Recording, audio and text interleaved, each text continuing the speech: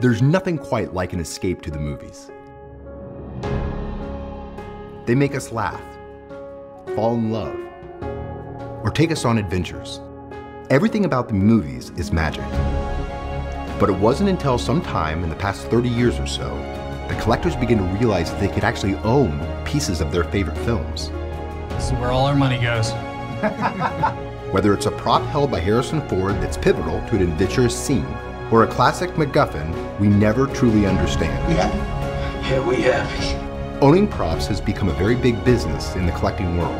Prices have gone up really high in the past couple of years. $92,500. Almost as big as traditional art itself, selling nostalgia and trafficking in magic. They're revisiting a moment in time that they had perhaps when they went to the cinema and watched Superman when they were young kids. What is it that makes prop collectors so passionate about owning a movie studio's garbage? I took the original glove. I just threw it in my bag, took it. That is what I intend to find out. This is a original Gremlin? Yeah. Oh, no way.